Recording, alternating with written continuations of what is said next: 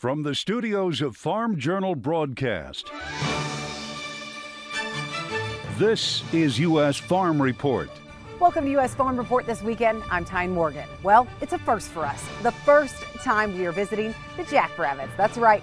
We're at South Dakota State University this weekend for our U.S. Farm Report Beck's College Roadshow. And here's what's in store over the next 60 minutes. Harvest is in full swing and USDA isn't finished adjusting yields or demand. The effect of that was obviously production's reduced, but at the same time they reduced exports. What USDA's report released just this week hints at down the road. Turning soybean oil into products consumers use every day. That's what this facility is designed to do, is to take an idea from a scientific lab and get it ready to gain the confidence of investors. A sneak peek of a brand new center that will now bring bioproducts to life, putting pork production on a pedestal. There's a lot of different thoughts out there of why this is bad, but we are showing them why it's good. How SDSU bucked the trend in helping pork producers across the state grow. And an ice cream invention that happened right here at South Dakota State more than 50 years ago. It became cookies and cream, and very quickly it really became very, very popular. Decades later, it still has fans coming back for more. The 2023 U.S. Farm Report College Roadshow from South Dakota State University is brought to you exclusively by Beck's. From farmers' first pass in the field to the final one at harvest, it's a game plan rooted in faith and belief. Beck's Hybrids is with you every turn because both on and off the field, we're all farmers at heart.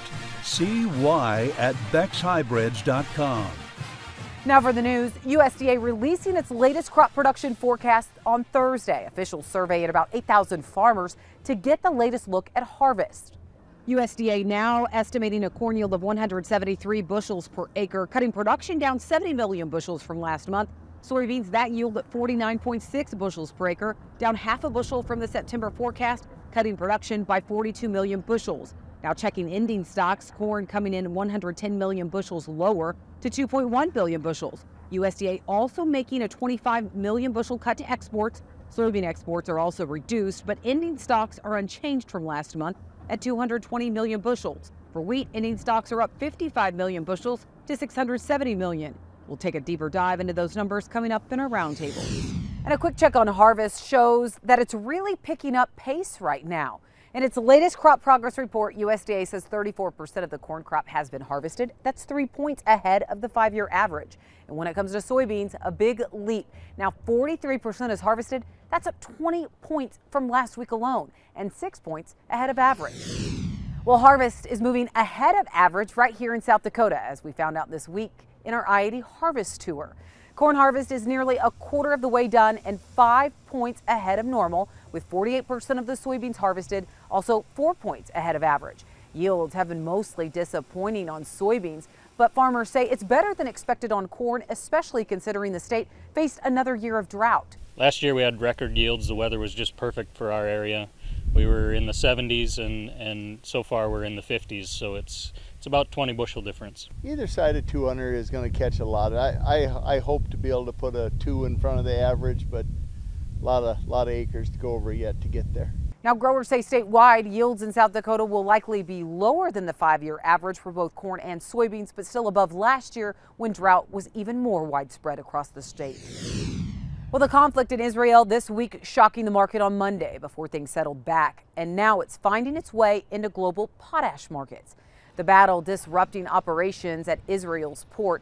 It's a major hub for Israel's potash exports, which make up about 3% of global supplies. Fertilizer makers across the world seeing an uptick in stock prices following this past weekend's surprise attack by Hamas. The stock price for Nutrien climbing 4%, with Mosaic and CF Industries up 6%. Analysts from Scotiabank adding that if Iran, a significant nitrogen exporter, gets involved, it could cause supply issues in some regions. Smithfield says it's closing a pork processing plant in Charlotte, North Carolina. It says it plans to transfer production to its Tar Heel facility in the state. The company says the closure will mean increased efficiency and better use of existing capacity. And Smithfield says it will provide financial and other assistance to the 107 employees impacted by the closure. Now, some may be transferred to other locations, but the final production day at the Charlotte plant is scheduled for December. Meanwhile, a big announcement from America's largest retail store, Walmart. Walmart says it plans to build another of its own milk processing plants. The $350 million facility is planned for Valdosta, Georgia. Officials say they will use ingredients sourced from local farmers. The company says the new plant will provide milk to more than 750 Walmart and Sam's Club stores in Georgia, along with neighboring states. Walmart's vice president of manufacturing saying the company wants to do more to ensure its milk supply. The new Georgia location is scheduled to begin operation in late 2025 and could employ up to 400 people. All right, that's it for the news. Well, some beautiful fall weather. Much of the week in Brookings before it turned off cold and wet, putting a pause on harvest here. So what about the rest of October? How's the weather shaping up? We'll have a check of your weather coming up next. The I-80 Harvest Tour on U.S. Farm Report is brought to you by Case IH. The Farmall has been an iconic partner on the farm for generations. Come celebrate a century of Farmall. The one for all with us at farmall100.com. And by AGI. At AGI, we spend a lot of time focused on product details, making sure you can store your grain how you need to and move it when you need to. Learn more at aggrowth.com.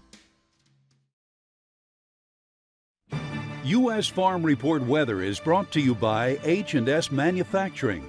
The 3100 and 3200 series heavy-duty manure spreaders are available in 235 to 430 bushel models and feature a standard 2-speed apron drive. Find out more at the H&S website. Time now for a check of weather with meteorologist Matt Engelbrecht. Matt, we've been talking about this unseasonably warm weather for our road show this year, including here in South Dakota up until this week. But I feel like we talk about these Indian summers every year. So can we just start calling these September and early October warm temperatures our new normal fall weather? Or is this year really an anomaly?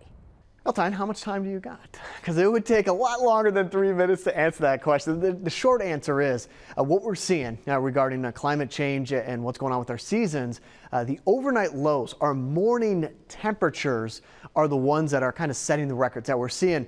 Temperatures warmer in the morning more so than our high temperatures in the afternoon. So if you want to look at exactly how these seasons are changing or shifting, you want to start with your morning temperatures. We're not getting as cold as soon, and that's what's kind of lingering the seasons a little bit longer than before. Hopefully that helps answer that question. Now, obviously there's a lot more to it, but I just wanted to start off with that. Now we look at the forecast going ahead for this week. Precipitation outlook after a very wet weekend.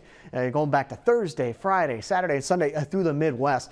A ridge of high pressure is going to try to build and dry things out. I'm not expecting the heat to come with it, but this ridge should help quiet things down a little bit and hopefully get the farmers back out in the fields if it is still rather muddy.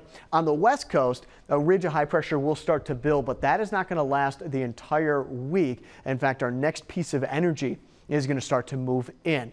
Until that happens, they expect the heat to build off in the not only the Pacific Northwest, back down here toward the west, but expanding to the east as well. The possibility is there, Illinois and Wisconsin, for slightly above normal temperatures between October 17th and October 21st. So what does this look like regarding the jet stream as you go through the rest of the week? There's that troublesome low pressure system that came through. We've had 2 straight weekends where this has been showing up in the jet stream and producing widespread showers and cold, damp conditions across the United States. That continues to linger into our Monday and Tuesday and amplify or push up this ridge out here to the west. So we got lines dipping down well to the south here and then up to the north there. There's where that warmth starts to come into play. As that low leaves, a little bit of a broad ridge it builds in. So remember that below average or slightly drier conditions. Well, that's going to be Tuesday and Wednesday into the Midwest. A little bit wetter with this trough coming in and across the Dakotas. There's a look at the jet stream Wednesday, Thursday, and also into your Friday. Thanks, Matt. Well, USDA's latest crop report made more adjustments to crop production and demand. We have a group of economists from right here at South Dakota State ready to digest the numbers and talk about what impact it could have in the months ahead. That happens next.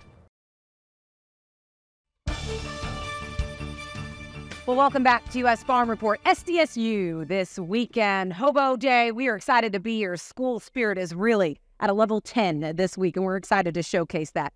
A great group here from South Dakota State University just to talk about the latest that's happening in agriculture, including a big USDA report this week. October report was out on Thursday. This thought that, some thought we would see a cut in yield. Some thought we maybe see soybean yields go up a little bit. But at the end of the day, what did we see USDA do?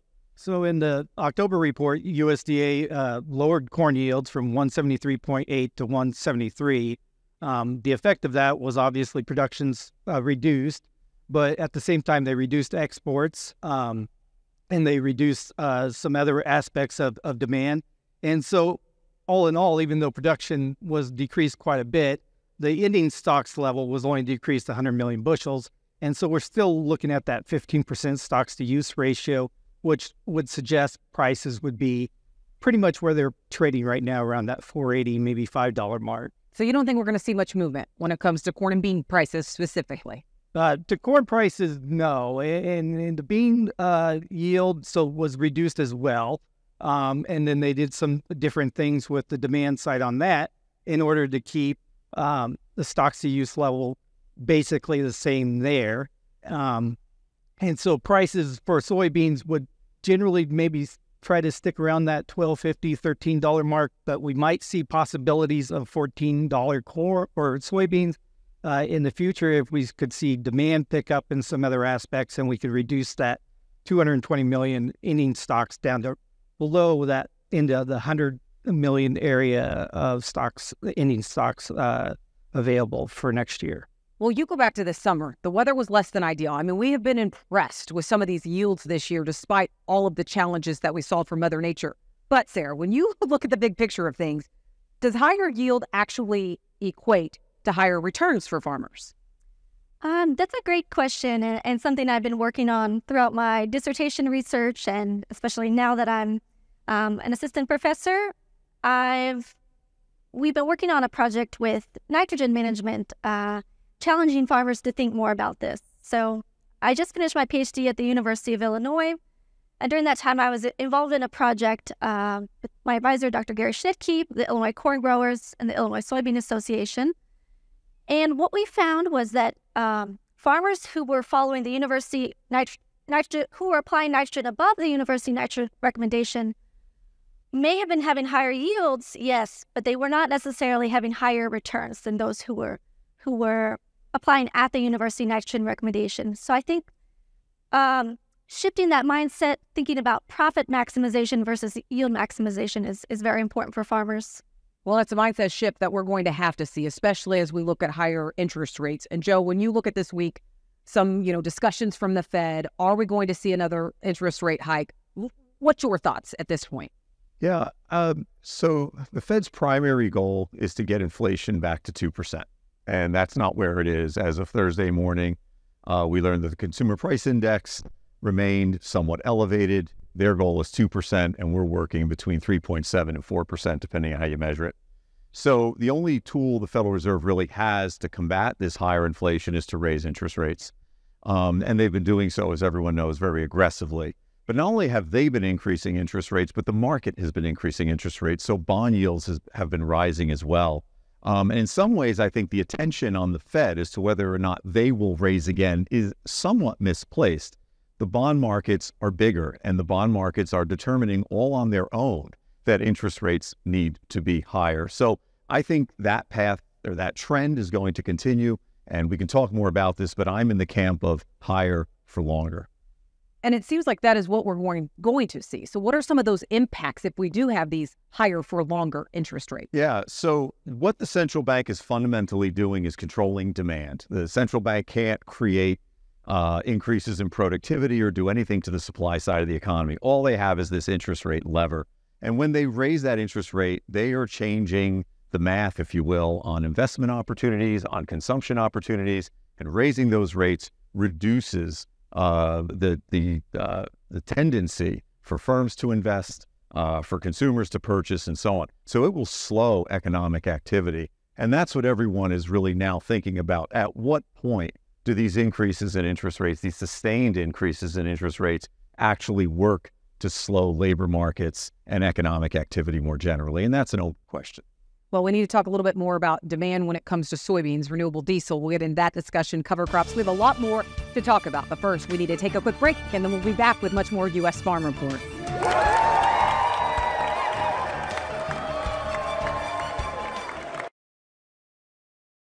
The push to go solar. That's John's world this weekend. I have spoken maybe a little too often about the unwarranted concern over minuscule farmland loss to our solar arrays, until I realized it really wasn't about the land. It was about changing how we get power and our electricity. Far more solar panels are being installed somewhere other than cornfields. Numbers for rooftop solar, for example, surprised many experts in the last year. The resistance to renewable energy, though, is increasing, which is typical for disruptive technologies once they gain too much momentum to be dismissed outright. Solar energy is ever more strongly linked to electric vehicles as well, which compounds the unease many feel about the future. Nonetheless, there are efforts to mitigate this non-existent farmland loss problem. One of these is called agrivoltaics, combining agriculture with solar installations. Now, this effort strikes me as more curiosity than breakthrough, though. One common solution to farmland installations is grazing underneath the panel. The combination works for pastured sheep and cattle especially, although I would never underestimate the ability of a cow to rub any post loose. As extreme heat becomes more common, the shade becomes more valuable for pastured livestock. Another mixture of solar and ag that caught my attention was this intercropping experiment. The first thing I noticed were the solar panels were fixed vertically, which would drastically lower the electrical output, at least at my latitude anyway. But this photo is from Alberta, Canada, where the sun always hits at a much lower angle, and that decreases the efficiency loss enough to make something like this idea a little less unthinkable. Still, as an older farmer whose ability to operate a $1 million combine safely in huge open fields, and that's a discussion of our continuing discussion on our farm, the idea of driving accurately between expensive solar arrays, even with amazing electronic assistance, is something I think better left to Canadians, perhaps. John, I have a lot of questions after seeing those photos. Wow. Well, when we come back, an award-winning tractor team. How did they pull it off? That's Tractor Tales next.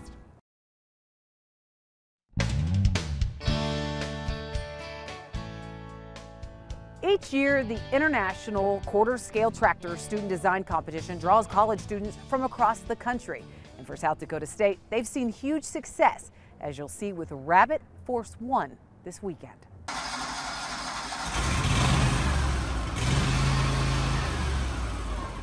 The American Society of Agricultural and Biological Engineers puts on a quarter-scale student design competition for university teams.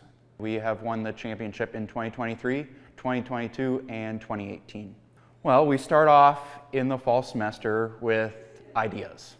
From there, we start ordering parts and designing the tractor. And moving into the spring semester, we start building the tractor. We write reports on it during the spring semester, and then in the first week in June, we travel down to Peoria, Illinois to compete in a competition with the other teams.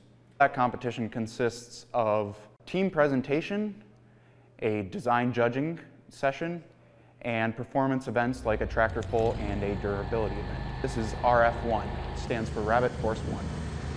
It's a lot of long hours. We spend a lot of time researching parts that we want to include on the tractor. We spend a lot of time modeling in SolidWorks. and then spent a lot of time wrenching in the shop too to put the tractor together. So this tractor is fully drive-by-wire with the electric steering. We shift our manual transmission with electric actuators. Got a custom PCB on the tractor for all our controllers. Oh, it's fabulous to drive it around and show off to people. Back-to-back champions. Congratulations.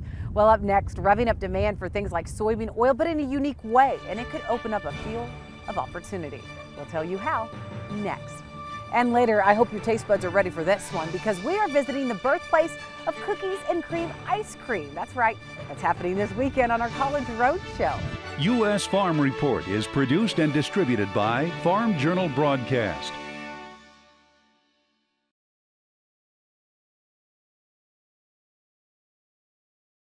Welcome back to U.S. Farm Report. Trusted, timely, tradition.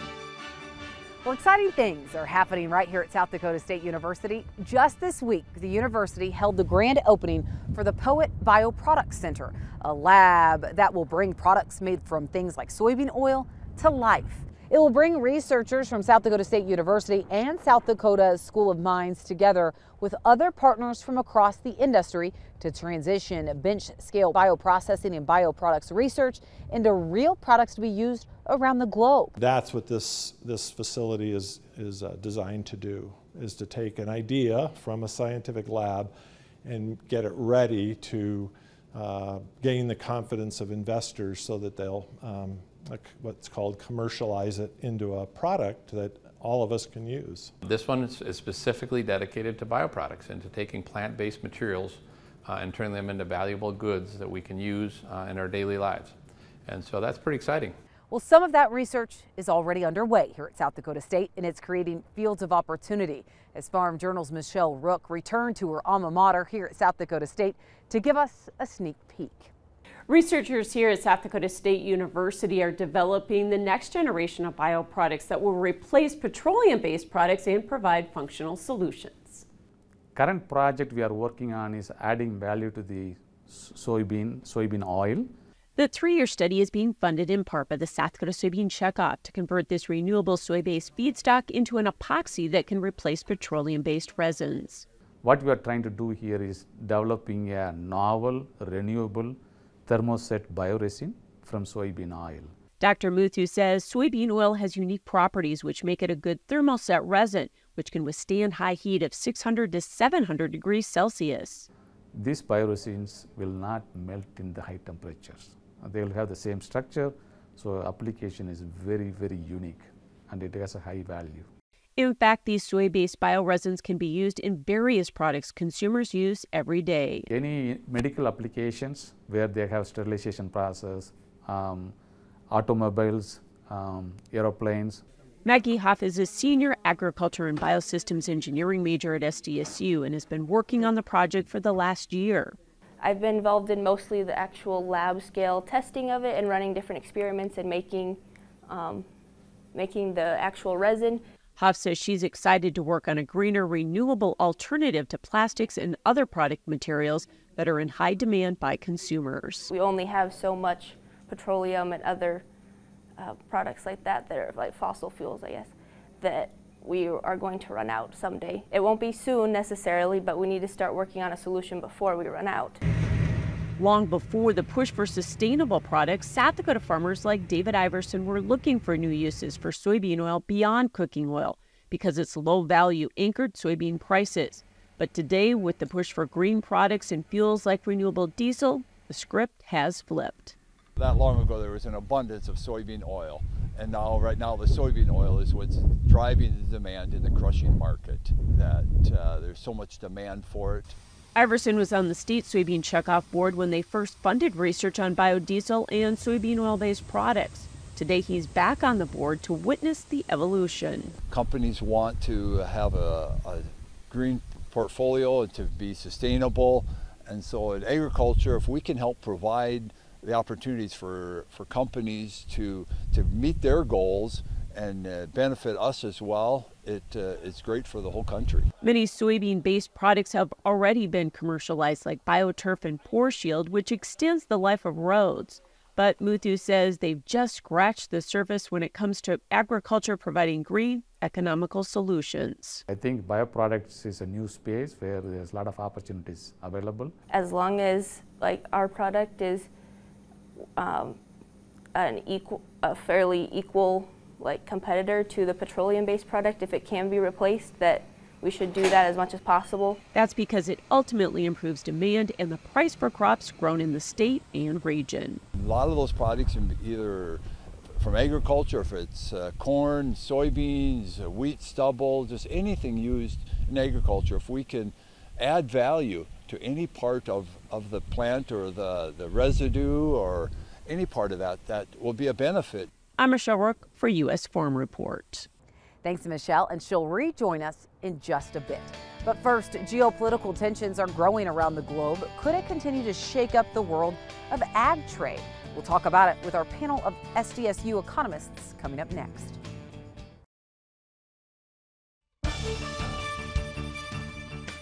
Well, welcome back to our discussion from here at the Raven Precision Agricultural Center. A great space moving indoors since it got a little cool and rainy outside. When you look at some of the demand changes that we saw in USDA's report, looking at exports, but here domestically, there's a lot of excitement when it comes to renewable diesel. Have we seen renewable diesel pick up and that demand come on slower than what was expected? Yep, well, I think so, at least according to the USDA reports and the crush reports that have been coming out in the latest couple monthly reports. I mean, yeah, we are seeing a trend of increasing crush domestically for soybeans for the renewable diesel market. But there's this expectation that we're going to potentially see another 700,000 bushels per day of crush capacity in the U.S. And if that materializes, we can certainly see crush in the United States, be maybe above 3 billion bushels. And right now we're still around 2,300 or 2.3 billion bushels, according to the USDA. So if we see that higher crush and domestic demand for that renewable diesel market, that's certainly going to put pressure up on prices and demand and bring down that stocks to use level to very tight levels. Do you think that's realistic for the 2024 growing season? It really depends on if these expansion projects are on time, when they can get those beans, if they can source them, if they can get the work staff and everything in line to start crushing those later in this year, then I think that's potentially a possibility. Well, we've been talking about, Sarah, some of the cover crops that may be able to be used in some of these renewable diesel facilities and looking at that as a potential crop. But when you look at cover crops, are we seeing some of those conservation practices enter into the discussion of the Farm Bill? Yes, there's been unprecedented level of federal spending on some of these programs. So we saw the Inflation Reduction Act with allocations for cover crops. We saw some pandemic spending directed towards crop insurance programs, funding cover crop planting. And we've also seen the Climate Smart Commodities Program, which is a huge level of spending to support not only cover crops, but other agriculture practices that sequester greenhouse gases. So there's a lot of opportunities for farmers, but there's also, we need more opportunities. So part of my research, we're working on designing a policy program to support cover crop adoption at the farm level, because when we look at the literature, the proof of the yield and economic benefits long-term for cover crops is just not there yet when we look at cover crops widespread across the U.S. as a general policy. So working to think about that and assist farmers through those challenging first few years of adoption to reaching those more profitable levels with cover crops. Joe, talking about challenges, when you look at the economy, I mean, there was this thought that we were going to see, we've talked about a recession now for 2 years, and that it's imminent, it's coming. We haven't really seen that take hold. Have you been impressed with the U.S. economy? That's one way to think about it, right? So output, as we measure it, is above what we think of as potential. Kind of think about a counterfactual, where we would be if all was right with the world. And our output is slightly above that. As we all know, labor markets are very tight. So the economy seems to be defying this higher interest rate environment. There's a somewhat more contrarian view here, though, I think we might consider, and that is maybe interest rates aren't high enough and they haven't been high enough for long enough. So we can think the economy is sort of beating back the higher interest rate environment, or we can consider the fact that maybe the central bank and bond markets in general have more to do.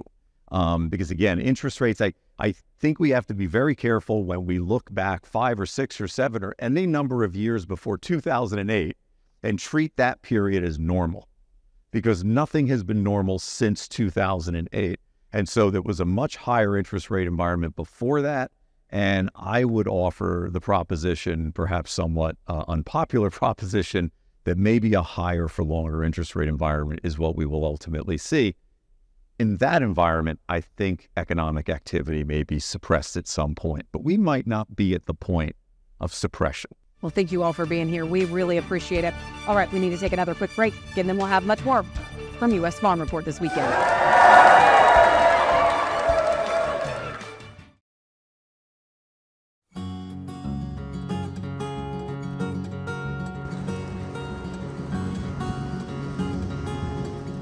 Well, we've seen plenty of headlines this year about poor margins and some pork producers being forced to leave the business. But as Michelle Rook reports, here in South Dakota, they're seeing just the opposite. So how are they bucking the trend? Well, she traveled to South Dakota State University to find out.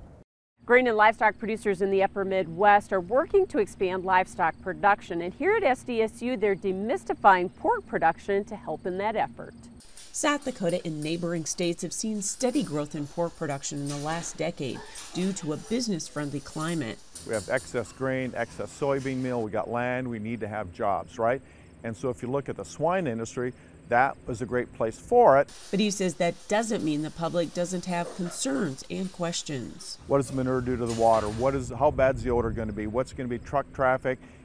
Are you humanely treating those animals? So in 2016, SDSU built a new swine facility, and one of the goals was to demystify pork production through transparency. Due to biosecurity reasons, we don't want to have people come into our barns for the risk of bringing disease in. And so what we've done, we've designed the barn so we can bring people in from the outside without them having to shower in. We open the doors, they can see everything that we have. During COVID, they also started doing virtual tours. Senior animal science major Callista Roars is one of the students that lead Zoom tours as part of Operation Main Street. We talked about the different farrowing stalls, the feed system that we have, because we have a really fancy technical feed system that we have used for research and just basic care. And then let them see the piglets. Everyone loves seeing those piglets, so it was a good opportunity to share with people that don't really have any knowledge about the swine industry. Through the tours, the public can see firsthand modern pork production practices. The main takeaway is just that we are doing it most humane as possible. Towler says the other goal is to educate zoning boards and county commissions about what's involved in a concentrated animal feeding operation. And so when they are making that decision whether or not to approve a request to put up a barn, they've got real information, they got science-based information. Growing the livestock industry in the region is important with the increased soybean processing capacity. Plants are crushing for soybean oil for renewable fuels, which will leave a surplus of meal. The animal industry is our biggest consumer of soybean meal, and we really need them more than ever now because oil is in demand. And Towler says through the promotion of livestock growth, it also provides an avenue for the next generation to get into farming. I'm Michelle Rook for U.S. Farm Report. Thanks, Michelle.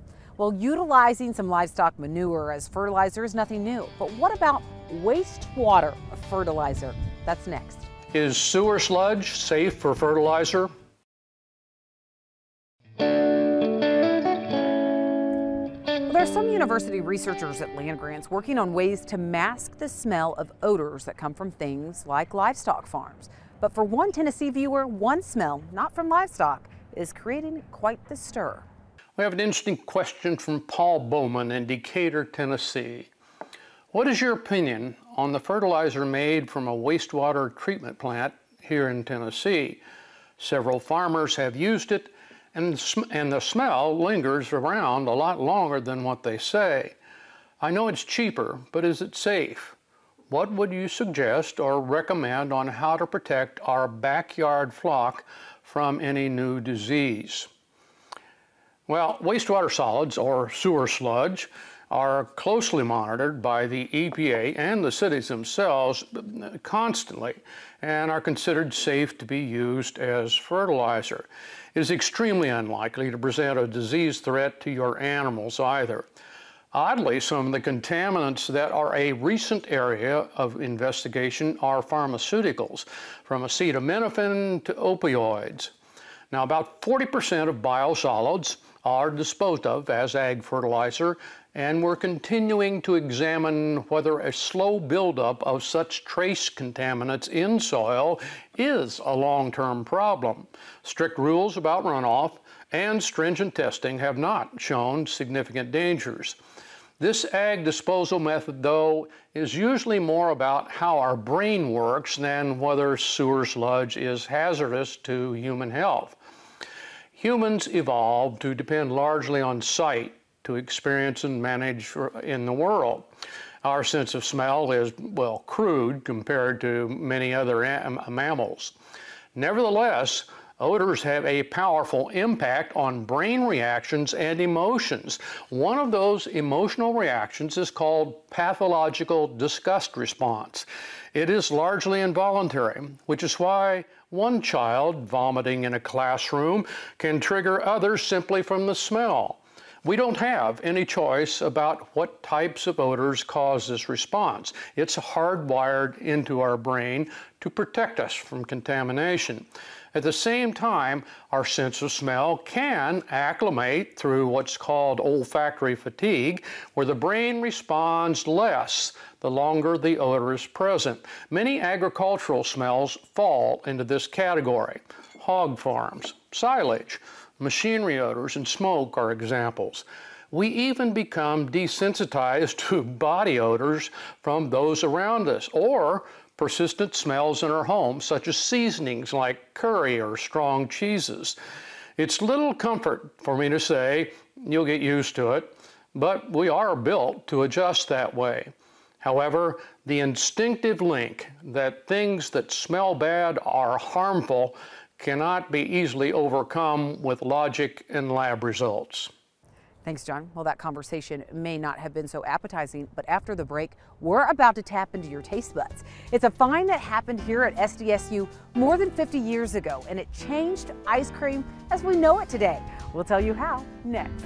U.S. Farm Report is brought to you by Brandt, technology-driven nutrition that feeds your crop.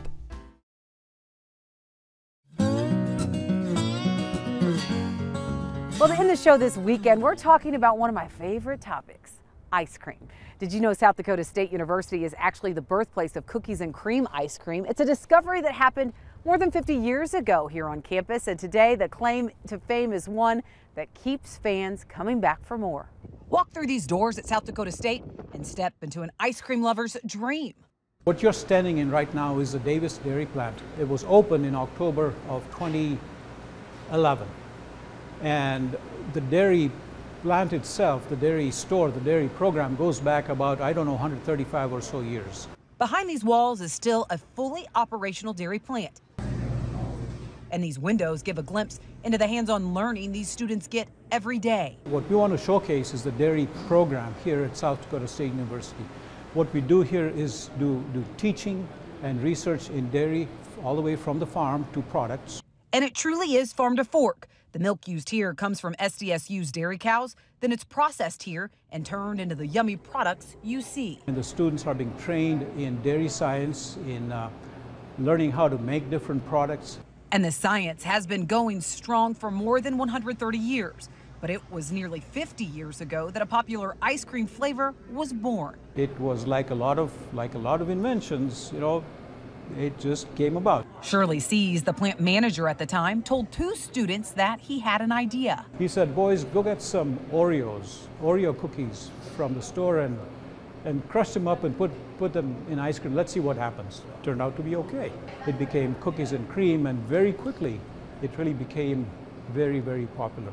Mystery says ice cream may look like a very innocent product, but the reality is the science of it is extremely complex. There are air bubbles in it. There's a method in which air bubbles are created, but when you create the air bubbles, they have to be stable. so that when you put the ice cream in the mouth, it will gently melt. It has to be frozen at the right temperature, at the right rate. The ice crystals have to be a certain size, otherwise in the ice cream world it's called sandiness, because the ice cream tastes very gritty. Tapping into the science while also uncovering new flavors for others to enjoy. It's how the Dairy and Food Science program here at SDSU serves up a student experience that's truly unique. By the way, job placement upon graduation for the Dairy and Food Science program is 100%. Just amazing.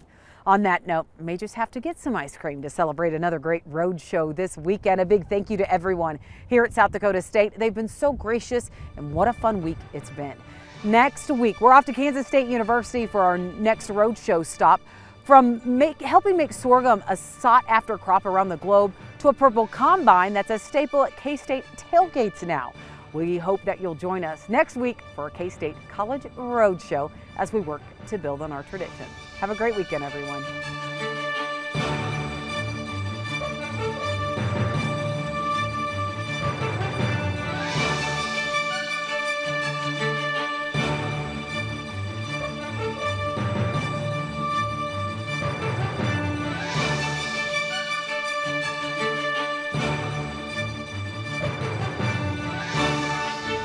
U.S. Farm Report is produced and distributed by Farm Journal Broadcast.